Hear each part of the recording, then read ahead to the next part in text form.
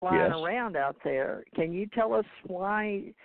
He doesn't. Why don't we remember his name? I mean, I'm remembering it today. He's 5'11". His name's Michael Collins. He's a American former astronaut, test pilot, retired Major General of the United States Air Force Reserve, selected as part of the third group of 14 astronauts in 1963. And he flew in space twice. But he doesn't get the kind of credibility. He was actually born in Italy, October 31, 1930, although he's American. It says Rome, Lazio, Italy, spouse Patricia Mary Finnegan. Apparently they were married, but there's not a whole lot like there is on Michael Collins.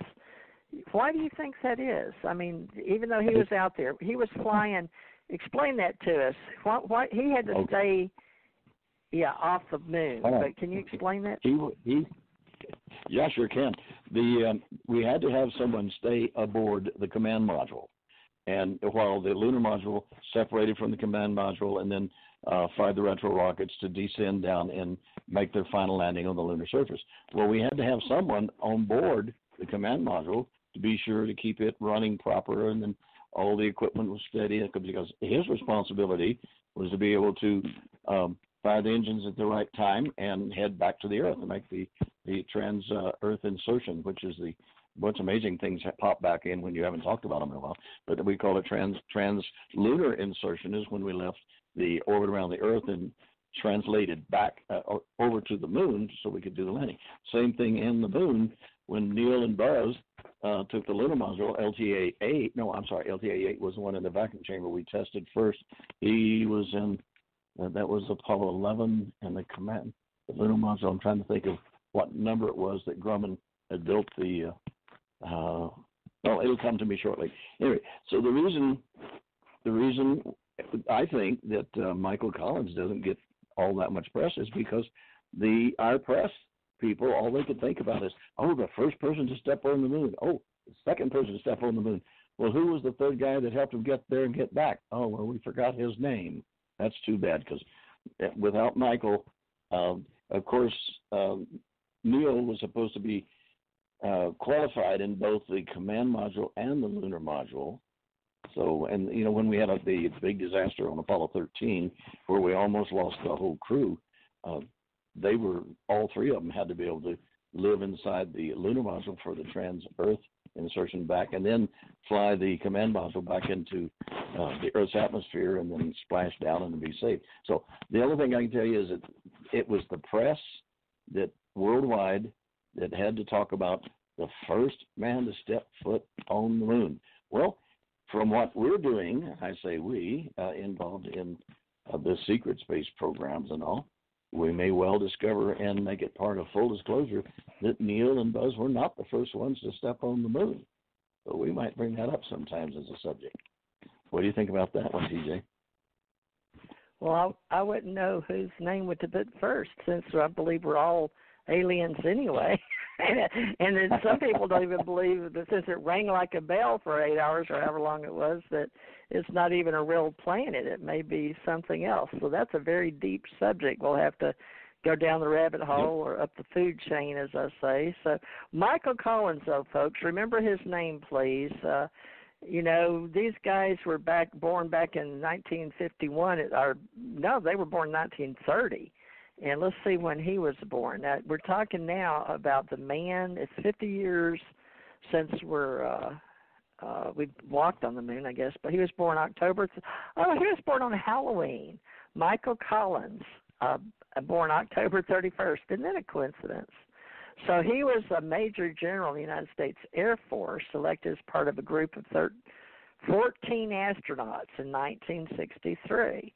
He flew into space twice, was on Gemini 10, in which he and command pilot John Young performed orbital rendezvous with two different spacecraft and undertook 2 EVAs, extravehicular activities, also known as spacewalks.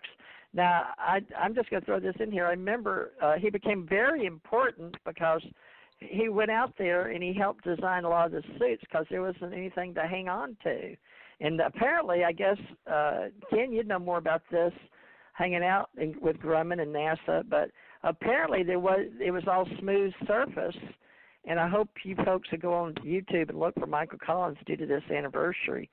But he helped design some things. What are you supposed to hold on to?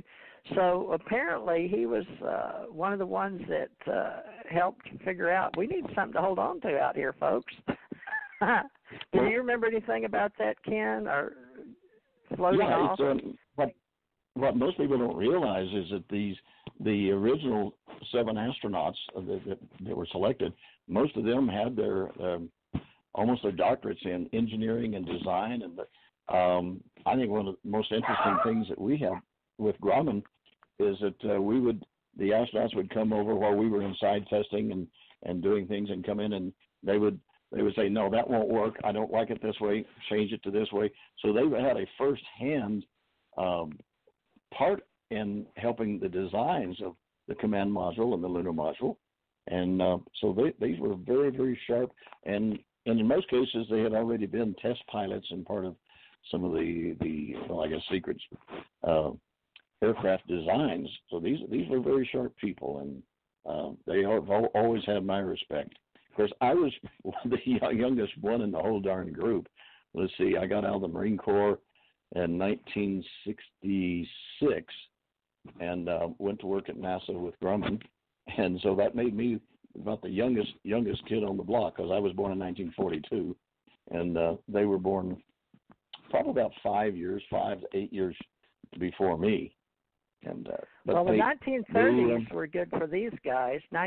Michael Collins was born October 31st, 1930, and I think Buzz Aldrin 32. Neil Armstrong, let me see when he was born. So you came out. Now he was born August 5th, 1930. Was Neil Armstrong. So these are babies from the 1930s. And I wasn't born until they were over here at Pensacola going through Pensacola training here, Naval Air Station over here. Naval Air Station, that we had one in Pensacola, still here. So you had to come up here to go to Naval Air Station, Pensacola, or were you a Marine here? Do you remember any of your days right here? Because I'm here in Gulf Breeze, across the 3 Mile Bridge. The Marines take advantage of the Navy, since we were during peace times. The Marine Corps is considered a branch of the United States Navy. During a declared war, then the Marines become an independent group, just like you have the Army, the Navy, the Air Force. Then you had the Marine Corps during war. So yes, I was at Pensacola and officer pilot training in 1964. So, I was following the same path as most of them. My brother, Dr. A.R. Johnston, he was up for, wanted to become one of the astronauts, but he had a slight heart murmur and was not able to be selected for that. But he was part of the design of the big chamber A vacuum chamber that we tested the command module in, and others, and then we did the chamber B, which is where Grumman and all of us did the testing of the lunar module, LTA-8, Lunar Test Article number 8. So it was kind of cool that having 2 brothers that heavily involved in the whole space program, and looking back over it, it was quite an honor and experience. A lot of people have asked, well,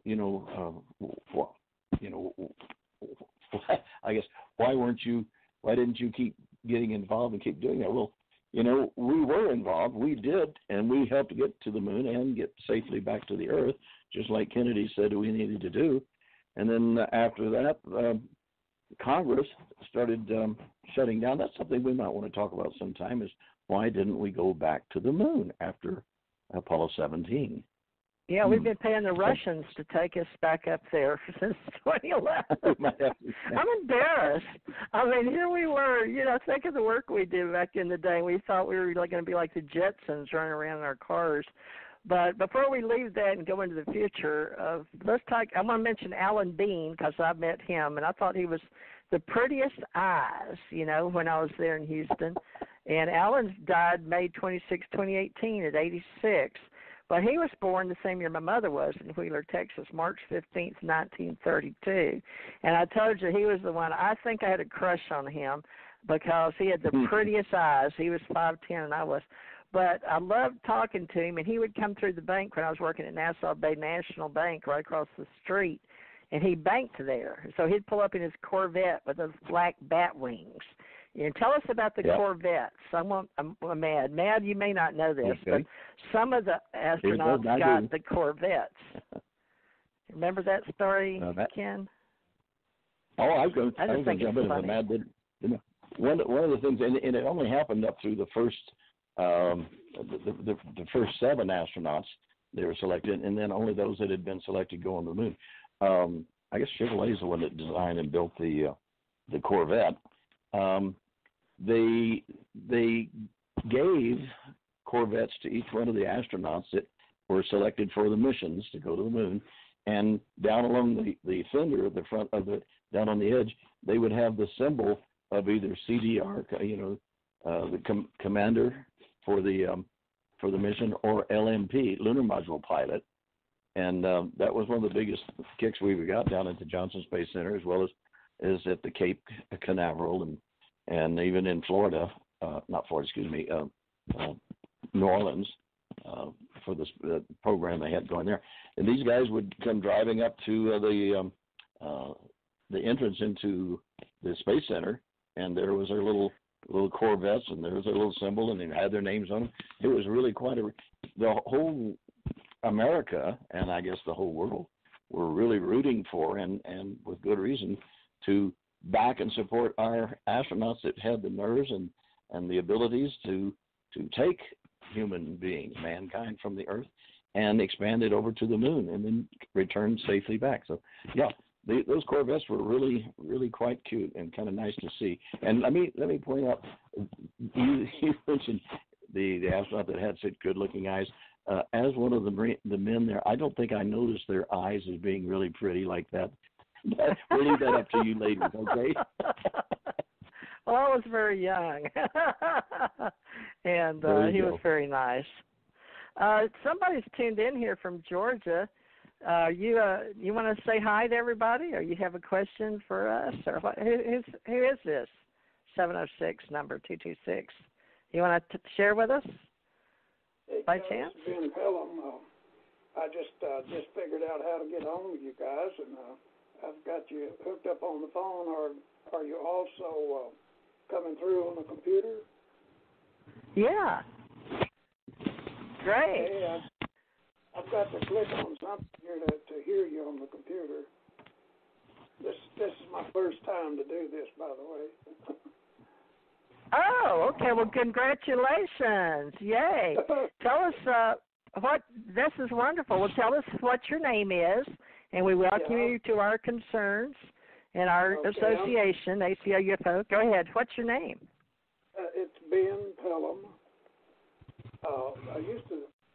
I'm retired out of the Navy in 1976, so I've been around the block pretty good. I used to live in Pensacola there near you, as a matter of fact.